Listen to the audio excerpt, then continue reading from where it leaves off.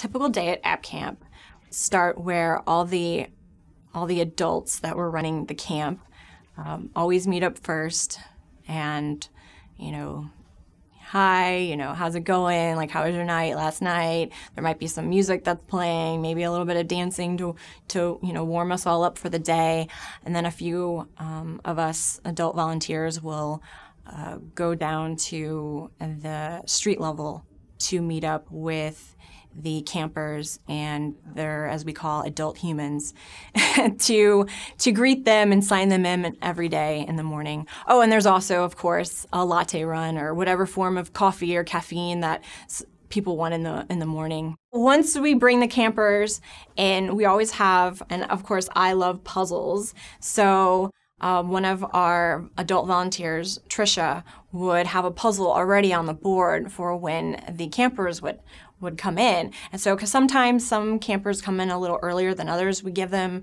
maybe like a 15 to half an hour window to arrive before we really start the day. So there's a puzzle there to warm up the brain right in the morning, And so then after the puzzle, there'd be usually some kind of morning icebreaker. So on, for example, the first day of camp, we get everyone in a circle, and this is when we're trying to introduce ourselves to everyone. And so we have everyone go around and they say their name and then say a particular food item that starts with their name, and then the next person has to name off like that person and then their food item, and you have to try to remember all of that going around the circle. This was my second year at app camp, and this year I taught at app camp. So on the first day, I would introduce them to Xcode and Hello World, and then a calculator app where then they could go through and they would get a code bank and try to figure out what from the code bank should I put into this basic app that we've set up for them and given them kind of the starter version of the app.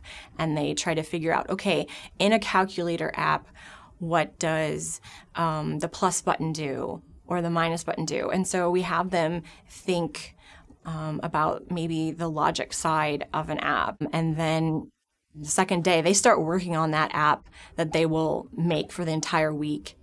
And so every day they work on a little bit of an aspect of it. So every day is either they're being instructed or they're working on a particular aspect of the app.